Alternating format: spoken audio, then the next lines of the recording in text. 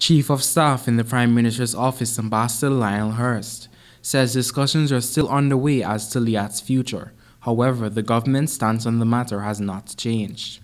Liat, we are of the view, must be resuscitated and not buried.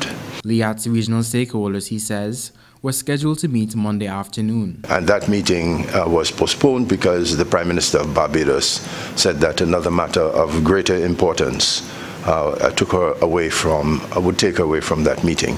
We are awaiting another time that can be set by the Prime Minister of Barbados, which will be convenient to all the other Prime Ministers whose countries are major shareholders in liat.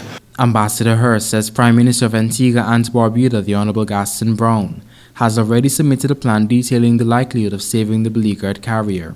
Especially as it relates to staff, the other states seemingly have agreed that they would pay on the basis of the labor contracts that are in existence in their states. Hurst says should that be the agreement reached, St. Vincent and the Grenadines would pay $1 million to its staff, Barbados $7 million, and Antigua and Barbuda almost $80 million.